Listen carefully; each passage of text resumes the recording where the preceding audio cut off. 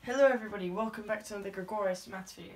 Today we're going to be starting a series on differential geometry by looking at some basic definitions and topological manifolds. Also, I've started a Discord server, so if you have Discord and if you're interested, please do join. Anyone who joins, that's very much appreciated.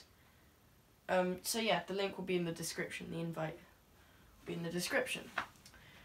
Anyhow, yeah, this will be quite a short video, I suspect. We're just going to be giving some definitions and one very basic example of a topological manifold.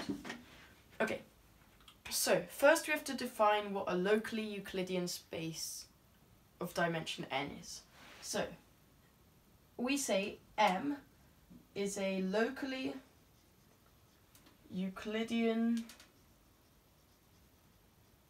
space of dimension n if, now, for every point P, let's call it, I pick in M, we have an open neighbourhood U, which is an open neighbourhood and it's a subset of Rn. Now this is the same n as the dimension, okay? So this n and that n are the same, okay? So for every point P and M, we have an open neighbourhood U, a subset of Rn, such that we have a homeomorphism phi, which takes you from U into phi of U, an open subset of Rn. Okay? Now, using this definition here, we can define a topological manifold. Now, if you don't understand what any of the terms in this definition mean, including homeomorphism, they'll all be somewhere within my topology series. Okay, but I forget where I define what...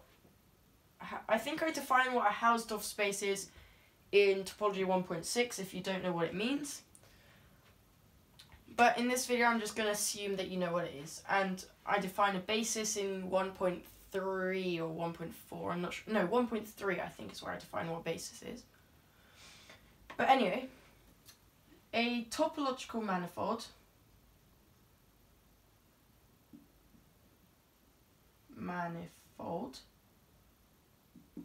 okay, is a space M such that M is locally Euclidean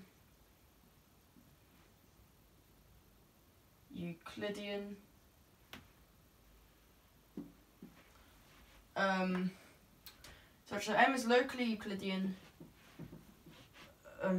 Hausdorff's, and second countable.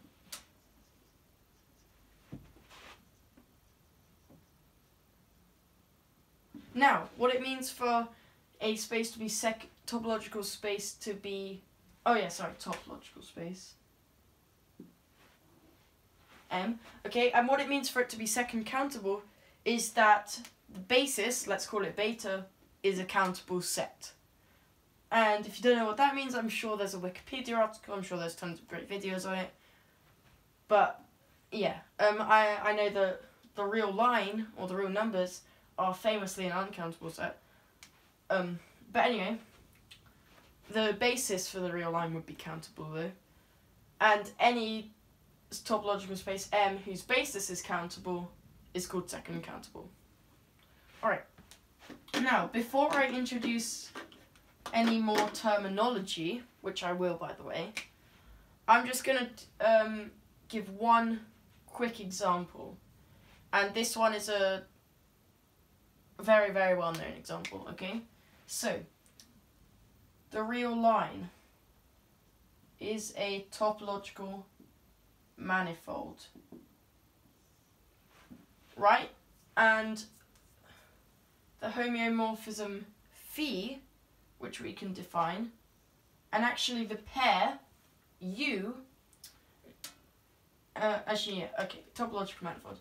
Alright, so we can pick U to be R, so we have U is R, and we have phi being the identity map in R. And in fact, we can generalize this for Rn.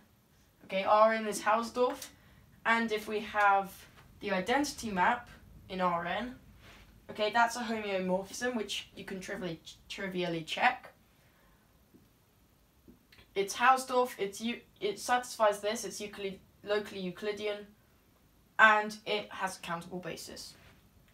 Okay, now, this is a very fitting example because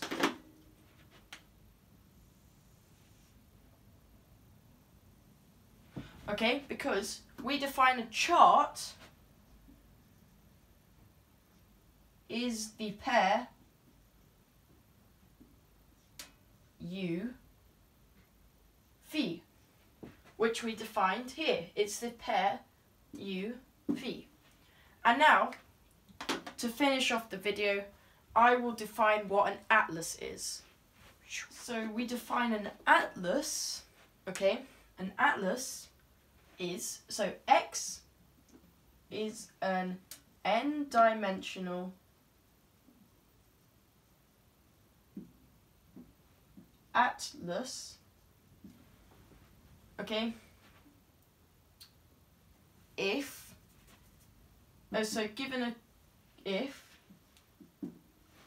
now, if we're given a chart or a collection of charts, let's call the collection of charts some random letter, I like sigma. Given sigma equal to a collection of charts U sub alpha equipped with the homeomorphisms phi sub alpha, indexed by some alpha in I, okay? This satisfies three properties. The first one is X is covered by U sub alpha. Sorry, I haven't written out alpha in a long time. Okay? Number two is that, Number two is that, for every alpha and beta, hopefully I've written it correctly, I can't remember, in I, no, that looks wrong. It doesn't matter, in I, okay, cool, okay. For every alpha and beta in I,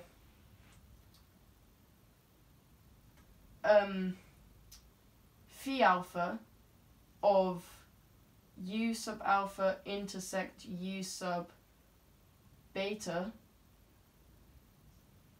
is an open subset of Rn, and this n here and this n here are the same, okay?